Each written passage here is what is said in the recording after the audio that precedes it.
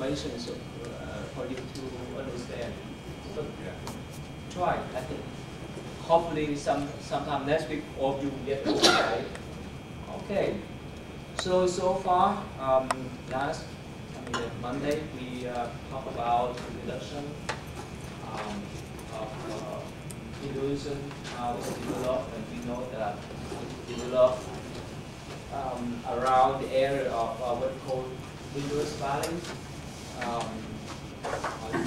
During the Indus Sabbatic civilizations, and this has been for 5,000 years of history. And this is general information. Now today we talk about the aspect of divine. Now, remember, Hinduism is so unique that they have all kind of gods, depend upon the needs of each individual. And they have gods and goddesses. So they don't have any specific God for everyone. This is dependent upon the needs of every individual. But regardless of the God or goddess they worship, they consider the one that they worship as a supreme being. So here,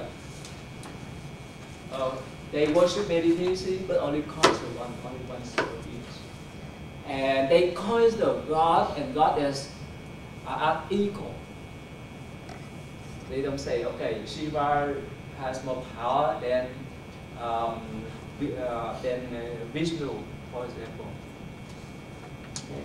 So let me go briefly about this kind of God and goddess.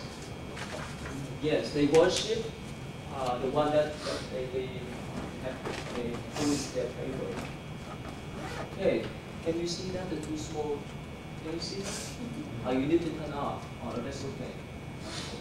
Turn off a little bit or what? Yeah. Okay. That's better. I don't want the black to be out. That's okay, right? That's okay, right? Okay.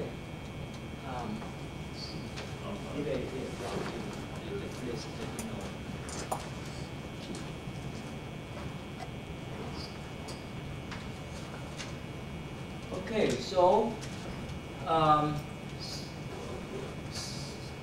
in every traditions, they have some kind of icon too. So some of them they use in icon, other details.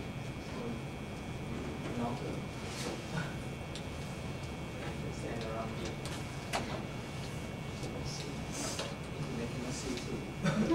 Okay, so here.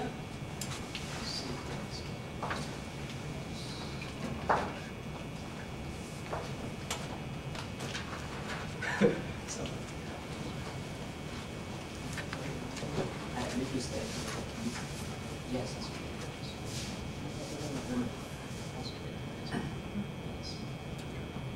This one we can see. Can you replace this one?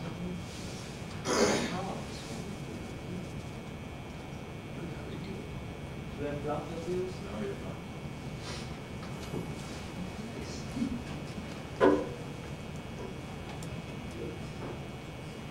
Okay, so we have a judge of Hindu gods and goddess. In Hinduism, they have the Hindu Trinity, the Brahma, the Vishnu, and the Shiva. The Brahma is the creator. They believe that Brahma creates everything, and the Vishnu, the preserver.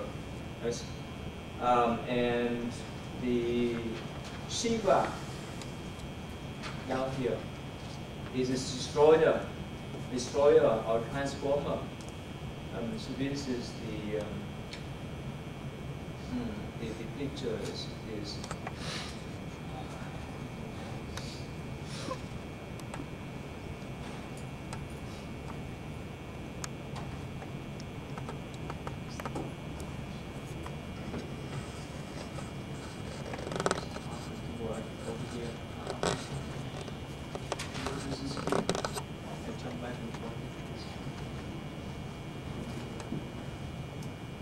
How can we go?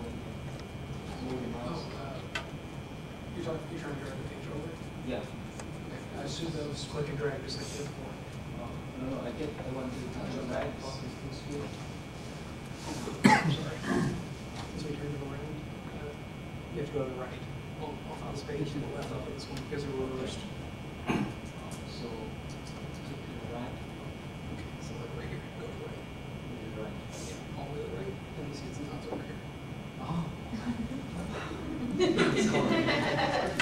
We need to learn. Okay, anyway, so let me go down here. Now, so regardless of the gods and goddess they worship, they consider the one that they worship as the supreme beings. Like in Christian Catholic traditions, where we believe Jesus Christ as a supreme being, right? But in this case, it's similar. And according to the philosopher Sankara, he considered Brahman. You know, remember Brahman, the one that created everything, is and the Atman. Remember Atman? Atman is the self, the personal self, identical. The other philosopher they consider it differently. And here they consider supreme beings as the Buddha, the Guru Nam, with the attribute or as a Buddha with attribute. That means they have the power, feature, and characteristics as Vishnu.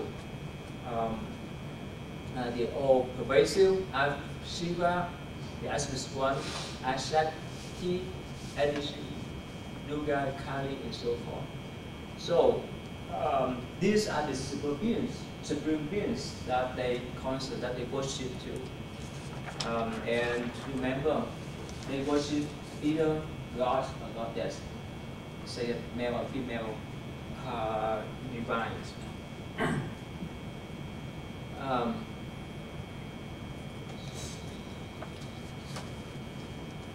Oh, let me go back here.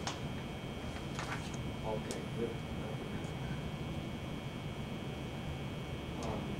Here, like you see here, Shiva and Parvati. So they believe, they worship either one or both. Shiva, the god, or the Parvati, the goddess. So depend upon the needs of each individual.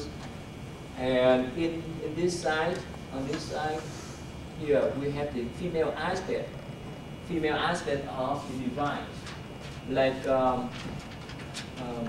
this one, Parvati is another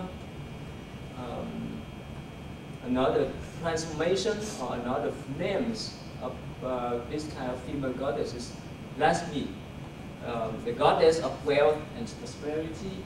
So if people, let's say the business people, if they want to do business, they would need to pray for this goddess. So it's like they go to supermarket, right? Pick up the one that you like the best. Yeah. Okay.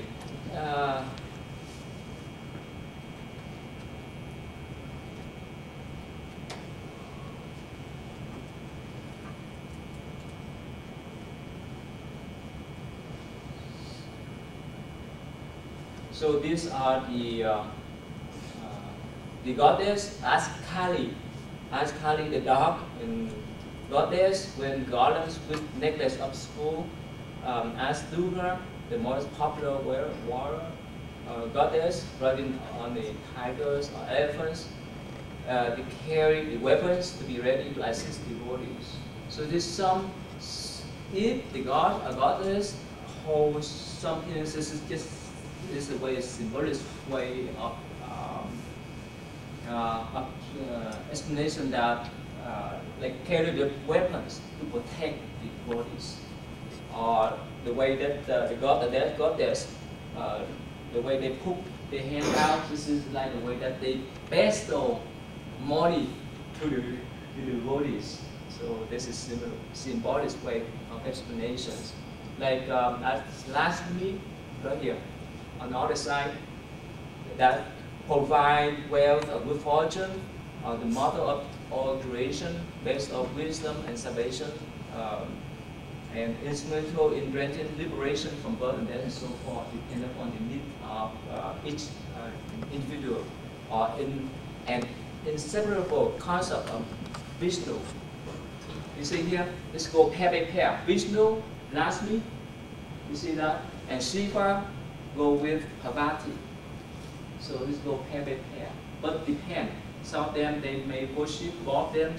Some of them may worship one. Depend on their needs. Okay. And of course, besides many Hindu goddesses or god, hundreds of regional ones, hundreds of local deities that they could worship too. And some communities may offer annual sacrifice to the local goddesses or Kali. When I went to India in 1998, I lived in Dharamsala. That is the headquarters of Dalai Lama and one of the largest Tibetan settlements. I saw some Hindu people. They led a ship going to the Kali temple to sacrifice, to kill, to make offering to the goddess Kali. It's still a practice nowadays. So be prepared when you go to India. You see all kinds of strengths on the street too. My friend went to Nepal and said he saw all kinds. He said he just saw like all kinds of different religions. He said he saw, the Buddhist monks, and then he said he saw the Hindus. He said it was just really neat because just depending on what village you were in, it all was just so different. Yeah, I saw twice.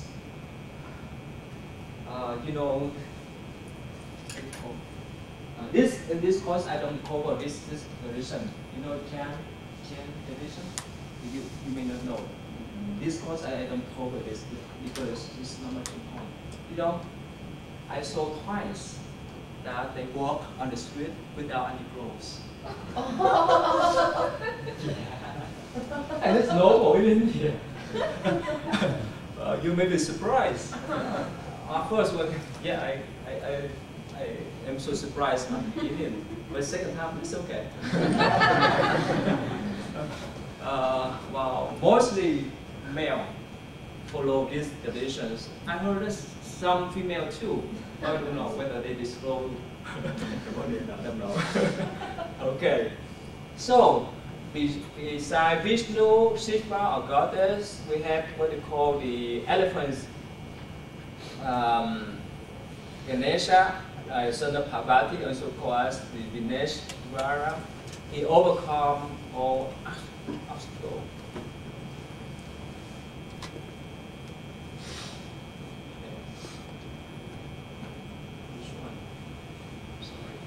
So I go back here, go to the left. Oh, to the left, Oh, good. Need to play around with this. Here it is the god Ganesh, the god of the internet and remover of obstacle. So these gods represent us as elephants.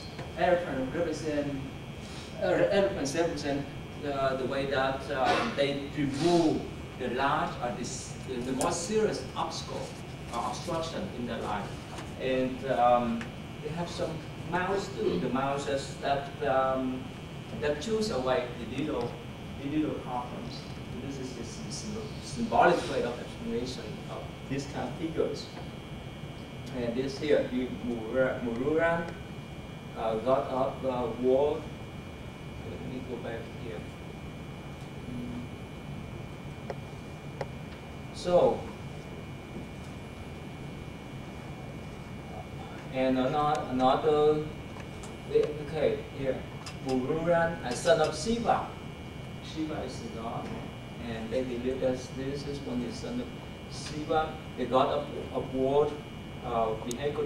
This god sits on the peacock. This god is very popular in Tamil area in the south some part of India.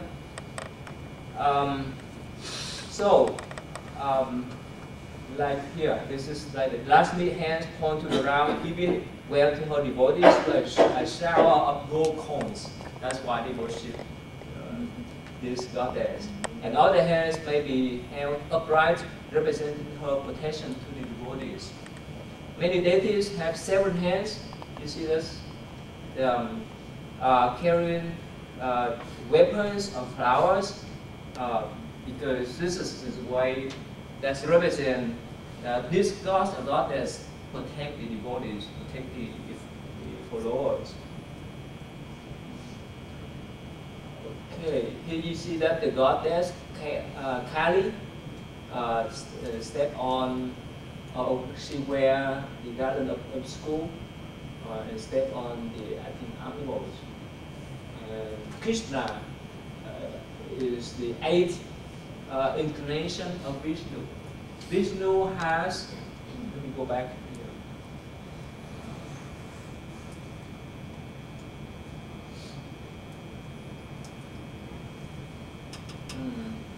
Okay. Again, some Hindus interpret the numerous arms of the deity as represent the omnipotence, the all-power gods. Most deities are associated with one or many animals or some kind of flowers, lots of flowers. They are just simple. And many deities have a specific function. A Hindu may worship one god or goddess to achieve success in career or cure illness and so forth.